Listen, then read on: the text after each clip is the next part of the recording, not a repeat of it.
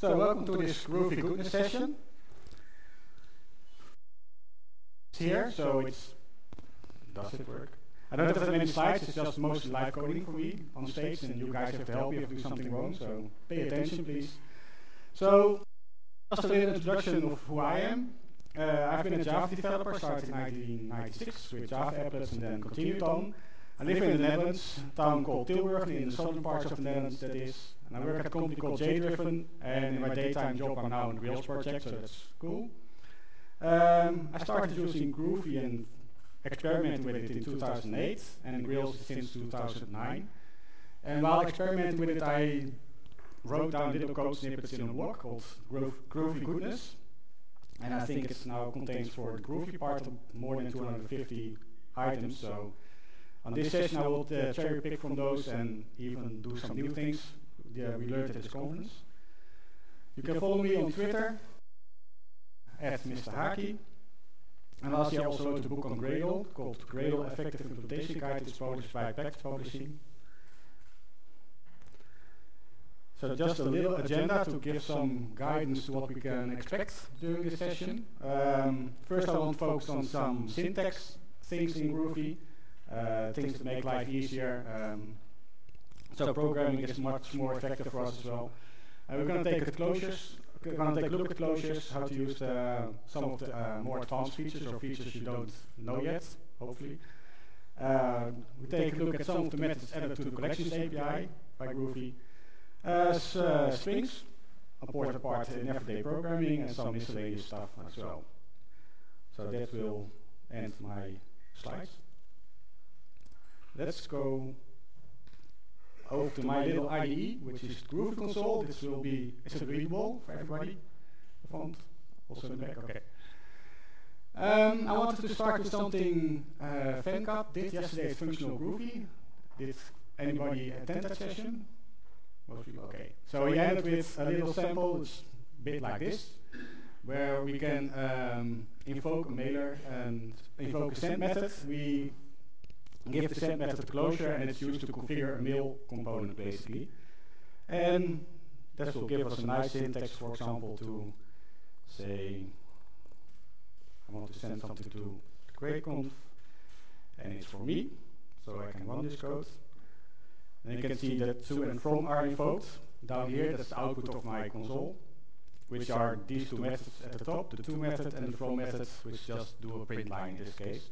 It just shows that those methods are called by this syntax.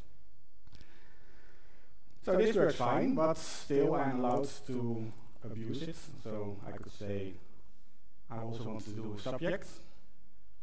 And when I run this code, at runtime, I will get an exception that there's a missing method exception. That's true, because I'm invoking the subject method and it should be in my mailer class, but it's not.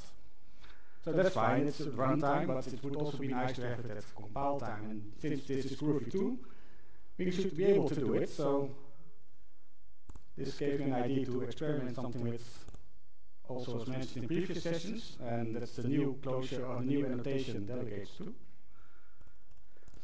And here we can specify which class will be used for this implementation, basically. Oh, wrong key. This helps the static type checker in Groovy to determine if methods are available for this class, and it will not compile then. And so we also have to apply compile static. I'll compile it here. So now when we run this code, imports. Do the imports.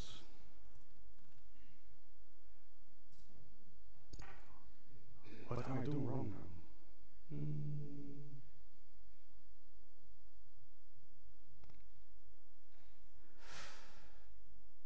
What is wrong? Just restart my Groovy console.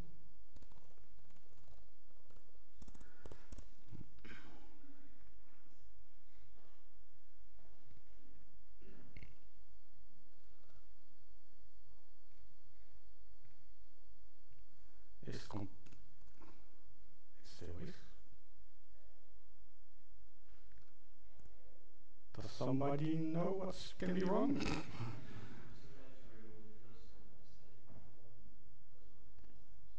Remove this one.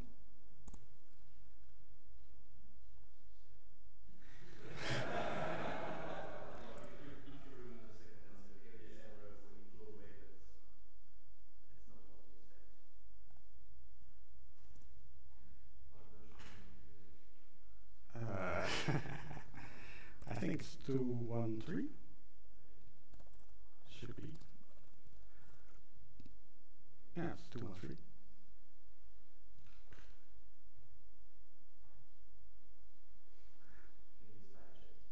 Yep, let's do that. And let's do it here. Oh, I don't have any errors now. So when I invoke my subject method, which is not there, and now before the application is run, so before my code is run, it's already detected by the compiler that it's not correct to use a subject method if it's not defined.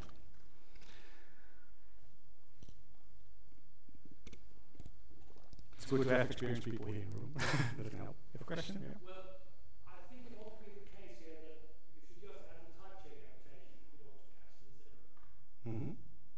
Not to compile static or. Without the delegate to annotation. Is that too much to expect? Yeah. I think the code needs, the static link checker needs to know how to determine which class will be responsible for essentially invoking this configuration, this closure configuration. Otherwise it wouldn't know. So I can fix this to make it work again. So I could say, there we go, and now it works. So it's very useful in Groovy 2 to have this addition that before you run the code, you already get the errors, which you normally wouldn't get, and if you use dynamic typing. So let's go over to IntelliJ, see if maybe this also helps IntelliJ to do some code completion on our code. And this should work. Let's try it. This is called the Alex2 example. Let's run it.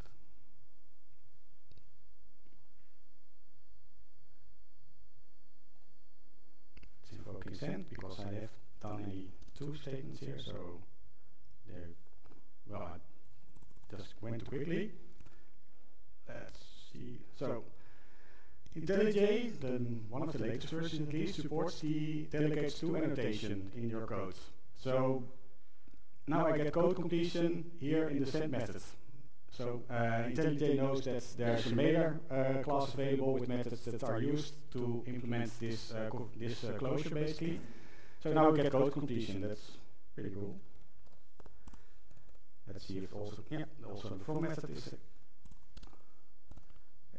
seen. And let's see this case. You can see I only have to and from, so the subject is not here. So let's do subject, and it's already, you can see it's red, which means it will not compile. It's IntelliJ already recognized this, that it will not compile. So you get immediate feedback in your IDE, at least in this IDE. I don't know if Eclipse will support this or does support it. Does anybody know? Nobody uses it. Nobody uses Eclipse. Can also be the case. Yeah, it works in Eclipse. Okay.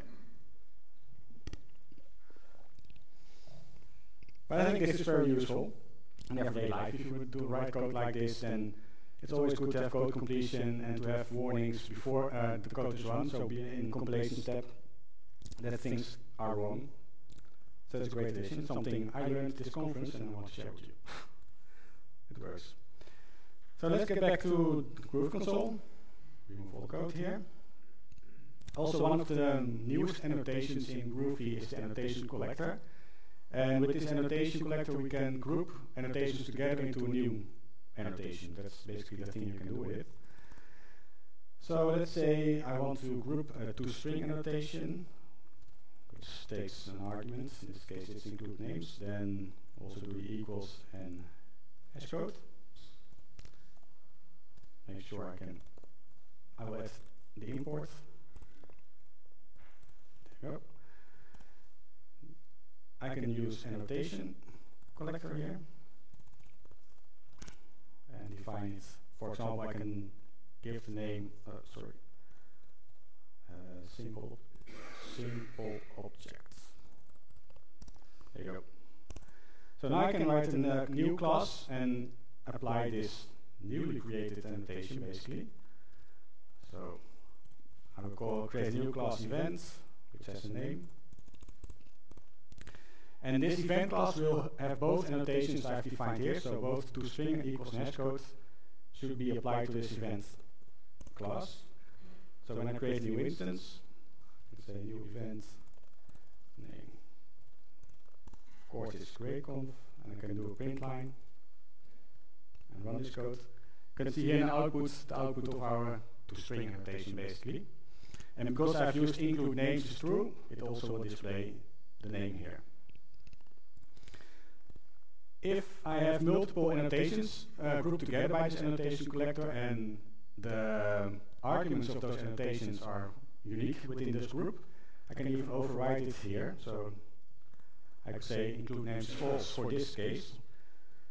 And when I run the code again, you can see that now it's displaying without the name in the output in toString. So we're very flexible to combine annotations and even to change parameter values for those annotations.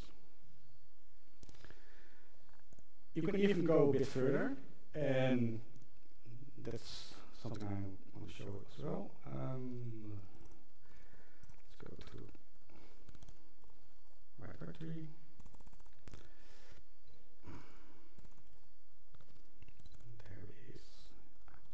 There it is. I will just show it here as code. I can paste it like this in my console. Makes it easier. So you can customize this as well. And then you have to write an annotation collector at least you have to write a processor to process your annotations. And the simplest way to do this is to extend annotation collector transform class. And then you have to implement the visit method, which takes 4 arguments, basically annotation nodes that are applied. And there's a source unit, so there's a bit of AST transformation here as well. So if you know AST transformations, this will be not that hard. So what I want to accomplish basically is I have here in my code the annotation collector using a different syntax this time. Before we saw first define my annotations, and when the last annotation was the annotation collector, it will group the ones that are above it. I can also use value and then use a list with the annotations here, and I can define my own processor, so my code that will handle this annotation. And I want to be able to use a new parameter for my annotation don't use. In this case, don't use name. The example is not that difficult, so basically what I'm doing here is I'm getting from my new simple object annotation all the members, so that's basically all the arguments that are given for this annotation. One of them should be the don't use argument, so I will get it here, remove it from the list, and if it's available, I want to turn it into an excludes argument. And excludes is available both by the toString and equals and hash code as well. And then I just invoke the super method here. So by writing this code, I now have introduced my own argument for this annotation that I've just created using the annotation collector, and it just, when I run it, you can see, don't use name means I want to exclude my name property from the output, and if you look at the output, it's also not there. So that works. So you're very flexible with this way of working with annotations, and I think it will even clean up your code, because using a syntax like this makes a lot more sense than just reapplying multiple annotations that will do the same thing. So that's also quite nice. One of the other things that was added to Groovy 2.1, I think, was the literals with underscores, which It's also quite fun. So, for example, I can have a number. Call it 1, 2, yeah, like this. And this is just a valid number I can display. Let's do some other groovy magic using static imports. I could say, for example, using the S keyword for an import static, just reassigning it to my own name. And I can do just the ones you can also do in Java as well. So this should enable me to do formatter. Sorry. And this should run it. So very clean syntax using Groovy not magic, but Groovy additions, and here in the output you can see it's just really displayed as a number again, using the format we have supplied here. Another thing we can do in Groovy is multiple assignments. I don't know if anybody has used it before, but for example, I can say I have a list, and I can assign the values from this list immediately to different variables. So I could say print line A and print line B. That works. So by just using this multiple assignment syntax, the values in my list are immediately assigned to those two variables here. And I can even use types if I want to, and then it still works. But you can also use this multiple assignment thing as a return result for constructors. That's a funny thing to do. So let's say I have class point, which has basically two properties, x and y. And now if I implement a getAdd method, which takes an index, I can say if, index is 0, return x, and otherwise return y. And just close my class here. I can create a new instance and then immediately assign the result from my constructor to different variables. So let's do C and D. New point.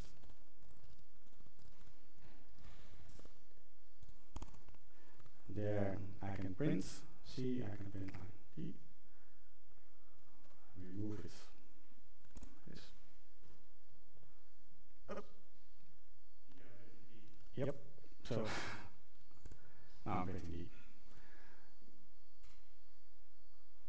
I think it's pretty fancy to create a constructor and just get multiple assignments back and then can assign it to two variables. So that's also possible in Groovy. It's just by implementing getAdd method in your class, basically. If people have questions, just ask them. Then maybe I can answer them, but other people can maybe as well answer them.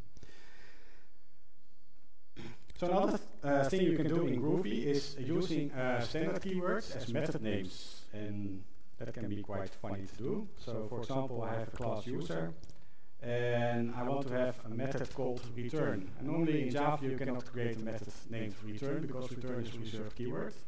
Well, in Groovy, if you do it like this, you can. So let's return a string.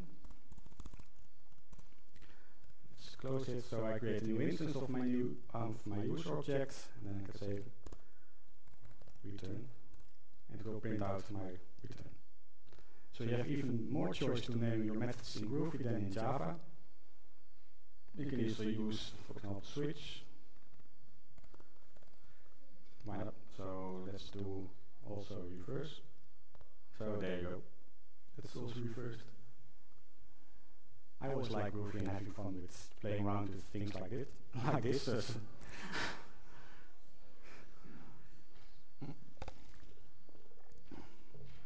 One of the other things in Groovy supports is default type conversion, which means the return type of your methods. Basically, if you use strings, booleans, or class as a return type, Groovy will automatically convert your last statement to the type you specified. So you don't have to do type conversion yourself. So let's reuse this method. So instead of returning a string, I'm returning now I think it's an integer, but my return type of the method is of type string. So let's see what Groovy does. It returns 42, but what is my class name? It's a string. So it's done automatically for us. We don't have to do it ourselves. Maybe we can do a boolean. It's a boolean, but what is, let's print also the value. So there is a switch. Print line, thank you. Which is true. Bit of Groovy truth. If you use 0, that will be false. So that's one of the things in Groovy. Multiple things can be true or false in Groovy. If you have an empty list, it will be false. Or you have a string that has is empty or null, it will be false. And also for numbers, the number 0 means false. Any other number, it means it's true. There is also words for class. It's just one last one thing I want to show. So I could say Java util list. So I have the last statement of my method is of type string, but because I've used the class type here as a return type of this method, it will automatically be converted to the correct type. So this also makes your code much more clean, but also something to remember when you write code, because it also can be a source of bugs if you don't know that this kind of thing happens. And people will just chase down maybe the wrong road. So another thing that's big in Groovy is closures. Closures are basically used all around in Groovy code, in the GTK for Groovy, for example, as well. And in Groovy, to create a closure, that's not that difficult. So let's say I create a closure that's called upper, which will invoke a to uppercase method on what I put in there. Let's also create a convert closure, and just use some of Groovy's added expando class. It's just basically a class that is dynamically capable of adding properties and methods. So in this case, this will be a new class which has a language property, and the value should be the value used in the closure. So I can combine those together and make one new closure using closure composition. So I could say first do upper and then do convert. And now I should have a new closure altogether. Let's see if it's a composed closure. So that means I should be able to use it as well in my code. So I have here, let's take a list and Java, and then we can say collect, because that's what we're supposed to do. And I can use it together, right? Like this. That's a lot of spaces. Just to be on the safe side. Does this work? No. Do it like this. Have my mistyping, that can also be the case.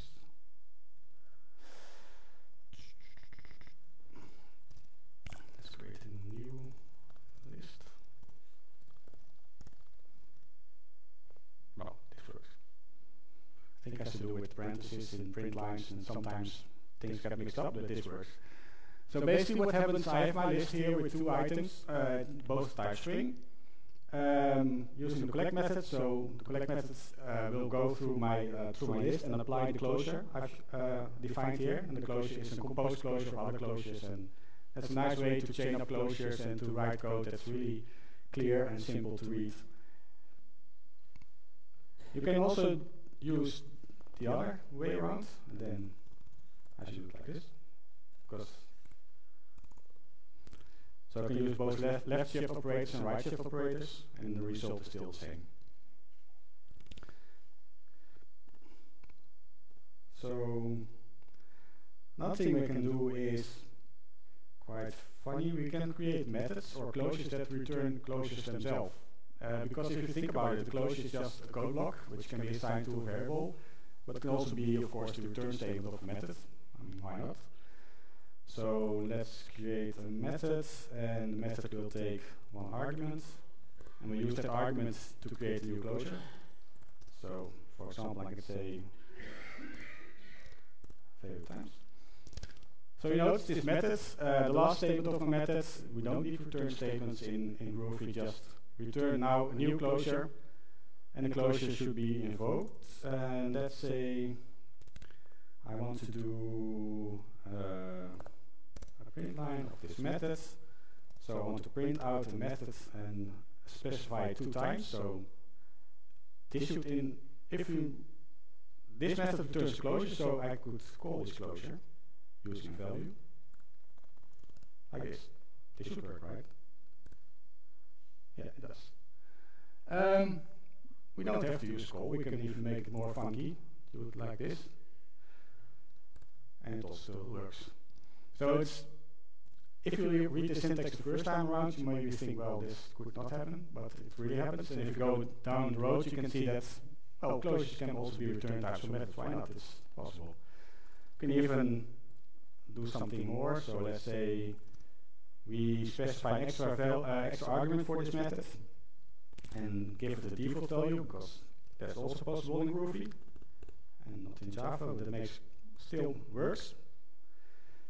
And let's do another one, and this time I will do an uppercase closure. So the transformer argument of my method will now be the new closure, where I do an uppercase on the value, and then I do an invocation again of the closure that's returned. Then I should not only give this method this, I should also invoke it, right? So now I'm passing on a new closure transformer. I will invoke the closure on the value that's from the previous closure, and then, well, it works now. You can see it here, it's first uppercase and then ×2. It looks funky and groovy, and that's, well, it's groovy, so why not? And it's possible. Also, because closures are not, it's just code blocks with that can be passed around, we can also immediately invoke closures and get the result back. Just a little sample. First, let's create a closure which returns just a string, for example. And I have to do print line s to show it. Well, we can also do it here, for example, and then we get the same result. So just by adding those parentheses at the end of the closure, then the closure will be invoked immediately. And the last statement is assigned to a variable. So now s is not anymore a closure, but it's the result of my closure invocation. So another big thing when you do everyday programming is working with strings, and Groovy has a very nice addition to it. It's called the G-string, where you can add expressions to double-quoted strings, and those will be evaluated by Groovy. But we can also inspect what's inside a G-string implementation. We have different methods and ways to get to those. So let's say I'm creating a new G-string implementation. That will be an event. So event is in GreatConf, and also do a date. I can do print line, and that's what we expect. That the event is added to my string, and there's a new date. But I can also ask different things now about my string, because if I look closely, it's not really a string class, it's a G-string implementation. And I can ask certain things about it. For example, I can do value count is 2. So this means in my G-string implementation I have 2 expressions. That's what by this method, what this property returns. I can also do values. So now I get back the actual values of my G-string after it's been implemented. So I have 2 values here, GreatConf 2013 and the current date. That's also possible. I can also do indexed get values. So I can do get value, and then using the index 1, I will get back the date 1. If I do index 0, I will get back the string value GreatConf 2013. And if I really want to split it up, so I want to get back all the string parts around all the expressions, I can do strings, and then we get a new list with, in this case, 3 items.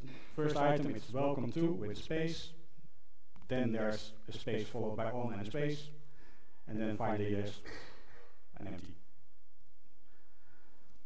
So besides invoking this G-string interpretation, we can also use it to get data from the G-string interpretation, what's in there, and maybe we want to manipulate it. We can do it if we want to.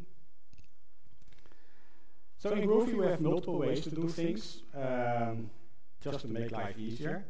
So for example, if I have a string and the string value is y, I should be able to do something like to a boolean. It should be true. Yeah, it is. So I say no, it's false. If I say 0, it's false. If I say 1, it's true. And if I say true, it's true. If I say false, it's false. So, and the two Boolean methods in string will recognize the value if it's true, 1 or not 0 or y, it will turn true, otherwise it's false. So we have different ways to define string values that needs to be turned into Booleans. Another thing you can do in Groovy is translate data. So just a very simple example. Let's say there's a sample string. Let's call it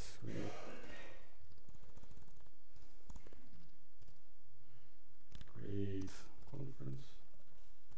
And there's a method called tr for translate, and let's do print line, which takes two arguments. Basically, the first argument is the characters I want to translate, and the second argument is the replacement character. So why not change G to G and F to 7 and Y to Y, and then run it. And now I've scrambled my string. So you can see the single characters in the string are all replaced by the counterparts in the second argument of the tr method.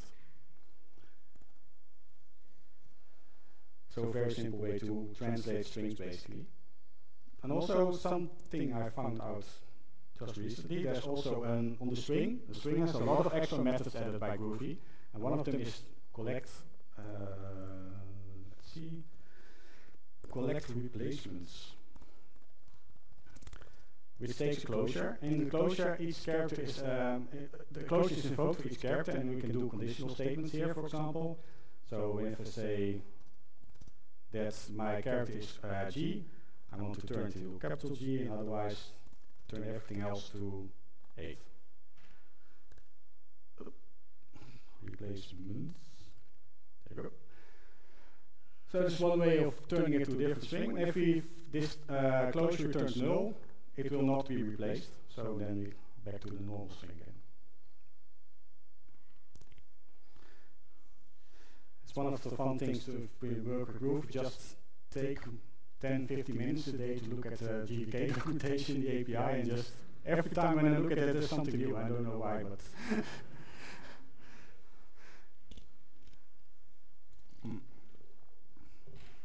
so if you work with collections in Groovy, you already know it's quite easy to create a collection compared to if you do it in Java. So here I have my collection, and to get elements from the collection, I have different ways to do it. I can basically use getAdd. This is using the square brackets, which is my first element. So to get the last element, I can use this syntax. So here you can see result. I can move it a bit up so it's closer. I shouldn't have done that. It's still down there. Another way to do it is there are methods also available to get it. So just to make it more clear what we're doing. So get the first element. Why not? So there should probably be a last method. Yeah, that works. We can also use head and tail for lists. So I can do head and tail. So with the head method, it will turn the first item of this list. With the tail method, I will get the rest of the list. Also a nice one is the take method. So let's say I want to take the first two elements. So invoke take methods, and I can also do drop. So with the take method, it will take the first two items of my list, and if I do more, then it will just return what's there. It will not fail. And by drop, it will first drop the number of elements I've specified as an argument for my drop method, and then I will get back result 4 and 5 here. And if it would not be groovy, if we also have some way to specify a closure here.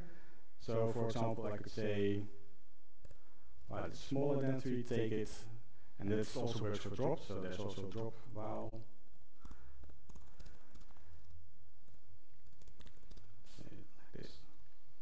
Now print it out.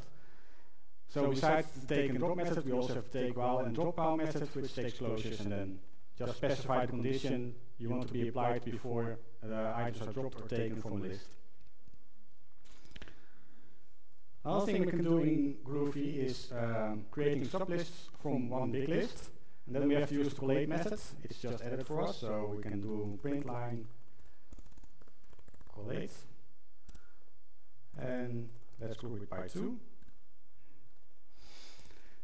So now I have a new list which contains basically 3 items. The first item is the new list, 1 and 2 it contains, and then there's a list containing 3 and 4, and finally there's 5 in the list. So a very simple way to split up strings and split up a list, and have sublists available. And also if you want to generate more data from your list, there are also nice methods available. So, for example, I can do permutations and subsequences, and then we get a lot of numbers. There it is. Let's do first one, and make the list a bit shorter to show what happens. There you go. So with subsequences, it will generate a new list, and all items in the list are basically subsequences from my original list. So I have now all different kinds of lists from my original list, and if I do the permutations, you can see it will do reordering of items in my original list and then return it as another big list. This also can be useful in, for example, if you're using Groovy in test cases and stuff like that. If you want to generate a lot of data in one go. So we all probably know the find all method.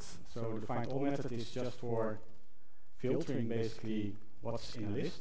So I could say, let's do the same sample as Venkat was using at functional Groovy. Let's add it here. So this returns the items that are applied to this condition. What if we do use the find all method without any arguments, which is also possible? Then Groovy will try to evaluate each item and try to apply Groovy truth to it, basically. So I can do multiple items here.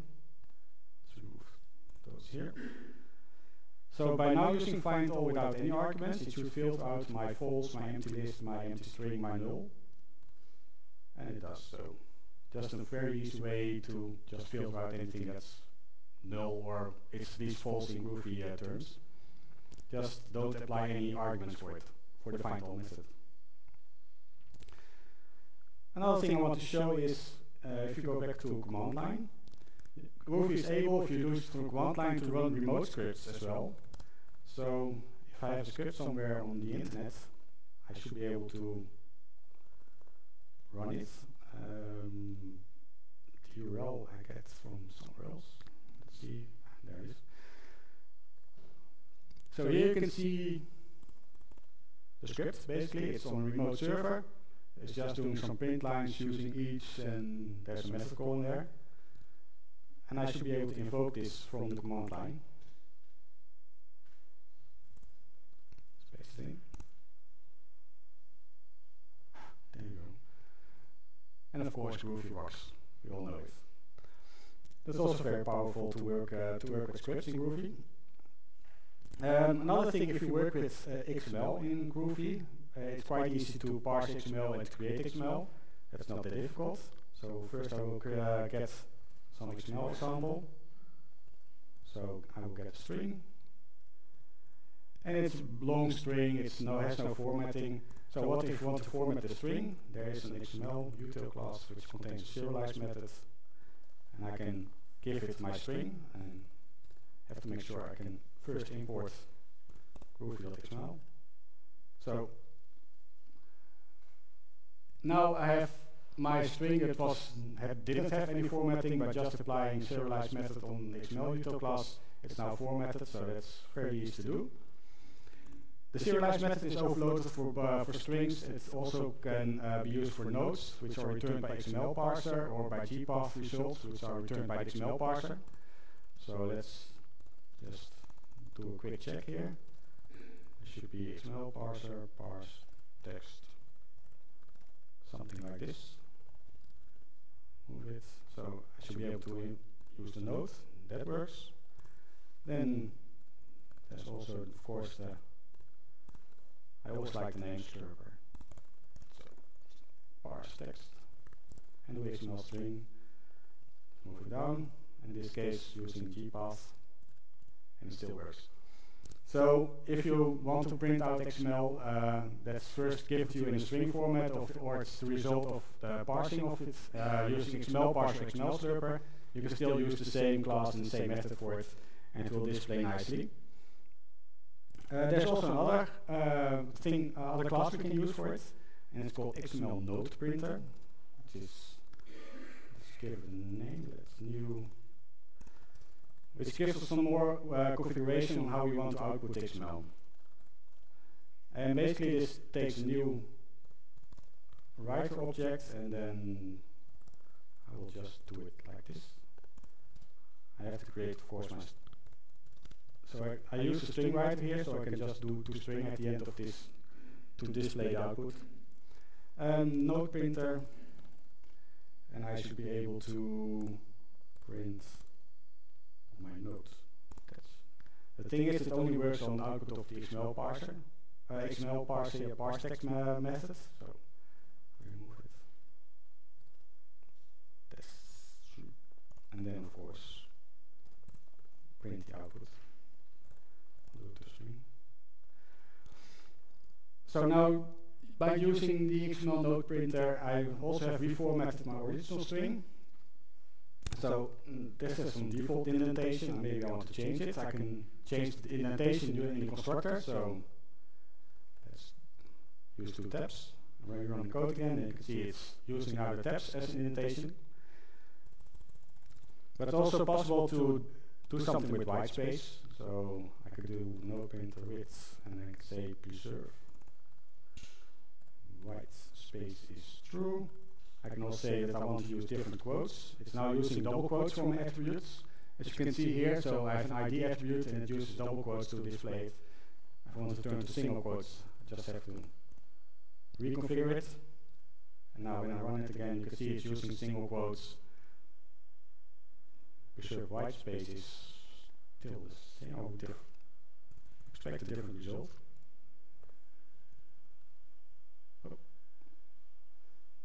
Did I make a typo? Ah, okay, it's a small small s. So preserve white space is true, it will have a different output than what we saw earlier.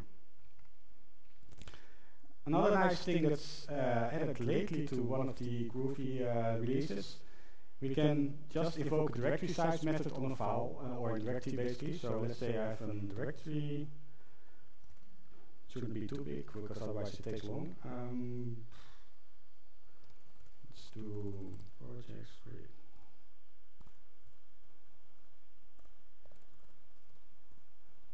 That's so long, eh? There we go. I could be able to say directory size. File not found. So just copy it.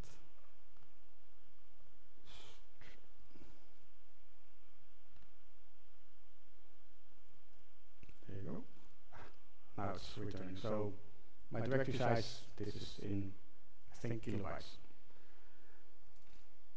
So also one of the things that Groovy adds to standard Java objects or Java classes, and we can use it here.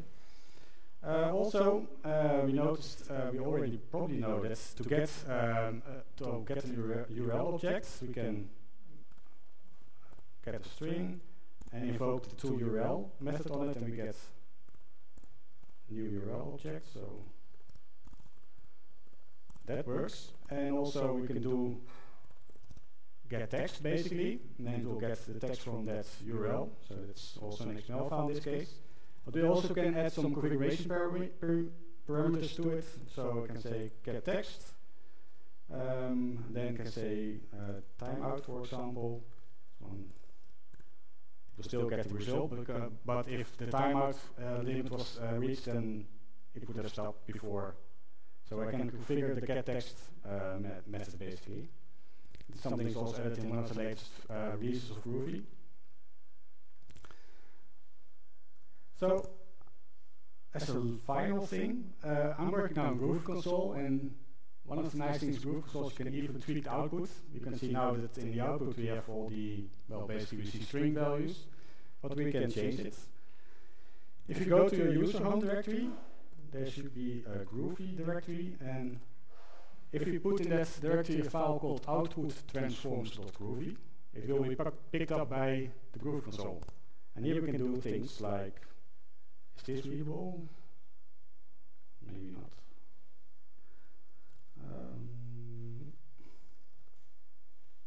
Let's do it like here.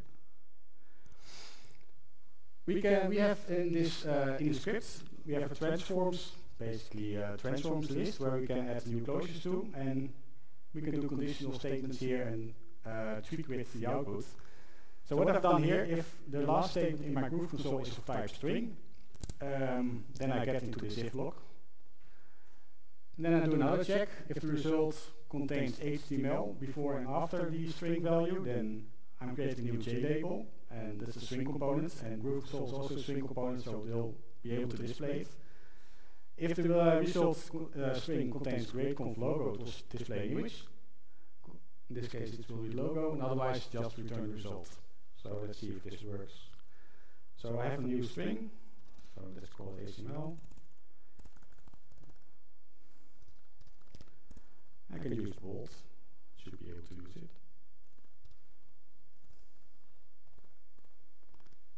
So let's run. Yeah. So this is now my last statement in the Groovy Console, and here the JLabel is applied. And if I type greatconf logo and use the correct syntax, this was my big moment. I will use the correct string. There you go. Now I have logo. So, my time is almost up. Are there any questions? Did people hear something they didn't know yet? Yeah. This is slightly off track, but Groovy Truth is nice. I can't know why Java doesn't implement the Boolean method on its various. I don't know. No. You can't call it explicitly. You could be set truth or various different things. No. But I know in Groovy, if you have your own classes, if you implement an sBoolean method on it, it will also be within the Groovy truth. So you can do it for Groovy classes, but yeah. Maybe other questions? Otherwise, thank you for listening. Enjoy the rest of the conference. I will be in the room across now, so maybe see some of you there, and thank you for listening.